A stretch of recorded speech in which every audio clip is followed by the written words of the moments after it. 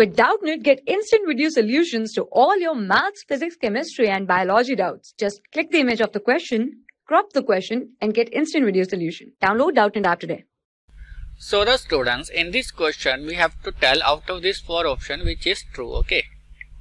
So see, in the option 1 it is said that fx is continuous at x is equal to c. Okay. And gx is discontinuous at x is equal to c. Okay. And they are saying that f g x must be discontinuous, must be. Okay. And the second option saying if f of x is continuous at x is equal to c and g of x is discontinuous at x is equal to c. Okay. Then f of fgx may be continuous. Okay. So see, there is a must condition and there is a maybe condition in this question. Okay, student. So see, I can say this option will be correct. Okay. See why? Let me give you an example of this. Okay. Let's take f of x to be x. Okay. So see, it is continuous everywhere. Okay. And let's take another function g of x. Okay. Which is a function as say sine pi by x. Okay. When x is not equal to 0. Okay. And it is 0 when x is equal to 0. Okay, student. So see, this f of x, okay, is continuous at x is equal to 0. Okay. So I am representing my first line. Okay.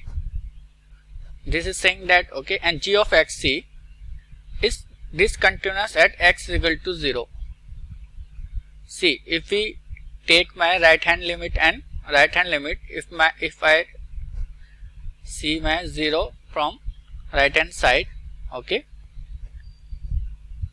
and right hand side and left hand side value, see, this will give me, if I am approaching from right hand side, okay, so this will give me a positive value. Okay, positive something. Okay. And when it is approaching from left hand side, this will give me a negative value. Okay.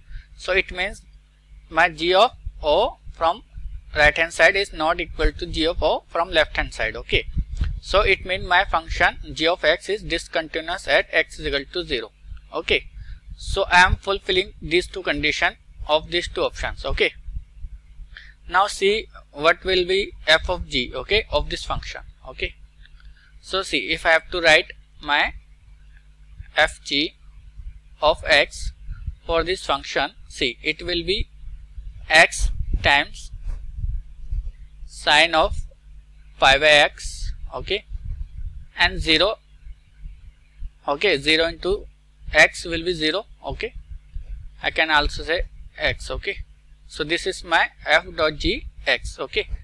When x is, wait a minute, in these 2 domains. Okay.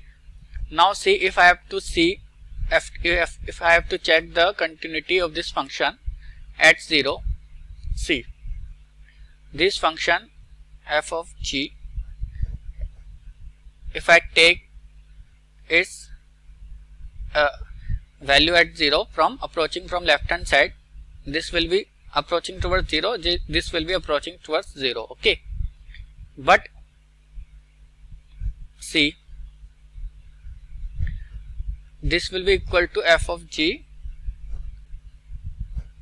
of, okay, 0 approaching from right hand side. Okay.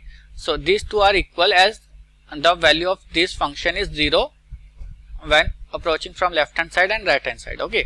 So see, this function is continuous at x is equal to 0. This function is discontinuous at x is equal to 0. Okay.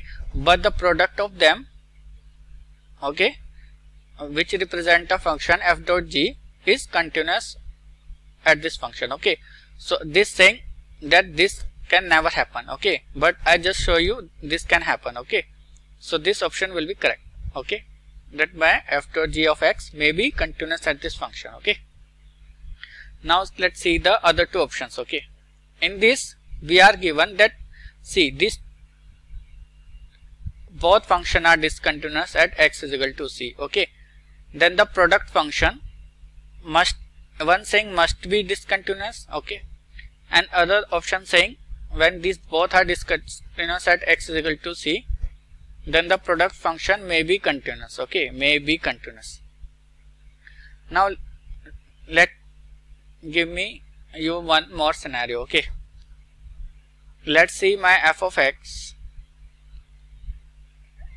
is a function, okay, which is giving me a value say 1 when x is greater than or equal to 0, okay, and it's giving me 0 when x is less than 0.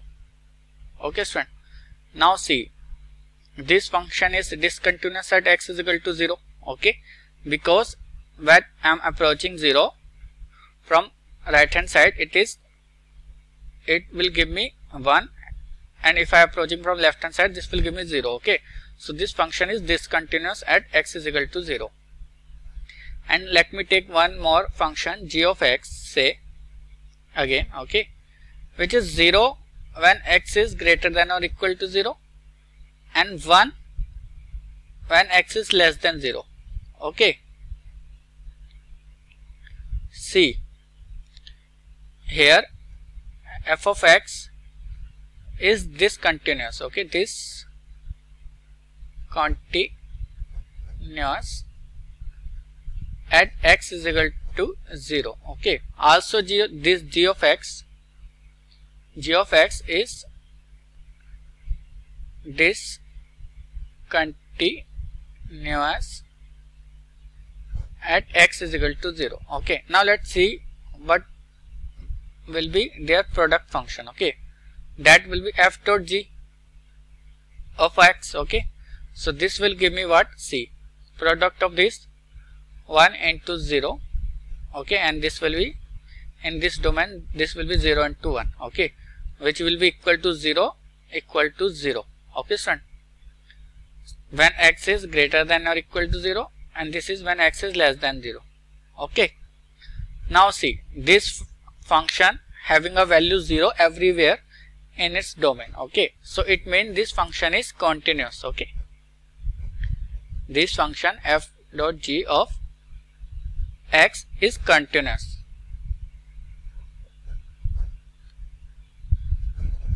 Okay, and continuous at x is equal to 0.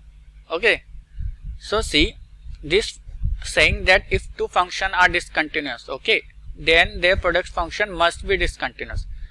But I have proved that if two functions are discontinuous, okay, at x at some point here at is x is equal to 0, then their product function can be continuous at that point. Okay, so it means this option is incorrect, okay, and this option is correct. Okay, if two functions are discontinuous at x is equal to c, then their product function may be continuous or may be discontinuous. Okay, it is not necessary that it will be continuous, it can be discontinuous as well. Okay, and above I have proved that if one function is continuous at some point and other function is discontinuous at some point, okay, so their product again can be continuous or can't be, maybe not be, maybe discontinuous. Okay, so these two options will be correct and these two options will be incorrect. Okay, 1 and 3 are incorrect, 2 and 4 are correct. Okay.